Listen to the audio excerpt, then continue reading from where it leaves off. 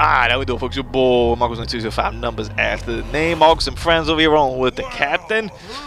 Some Borderlands 2 action, man. Bad Maw and his boy. I think he's got a bunch of people strapped to his shield, man. You know, first-person games, they really struggle with boss fights, man. I was just thinking about this before.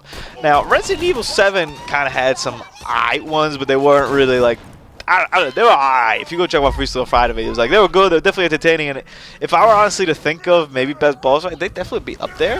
I'd have to kind of go and think of a list, but like, first-person shooters are really tough to make in a boss fight, because in essence, what can you do differently than a regular enemy in a boss fight except make him a bullet sponge? And that's kind of how a lot of these Borderlands 2 bosses feel.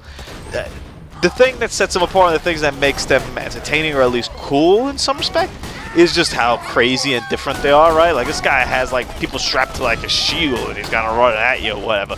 And it's kind of the narrative that the captain and I pointed out with this guy that really makes it fun. But in essence, this is just the guy that we kicked his ass, right? Like, one of us got in front of him, one of us got behind him, paused, and we just annihilated the dude. Like, there really wasn't anything to do. But when you're gonna look at it, what else kind of can you do in the first-person genre? And so far, the Borderlands 2 bosses have been, I don't want to say disappointing, but they definitely have been just blah. But they're definitely fun, though. It's still fun, because it's fun because you're playing with your boy, and that's hot. Your boy Marcos, man. Deuces.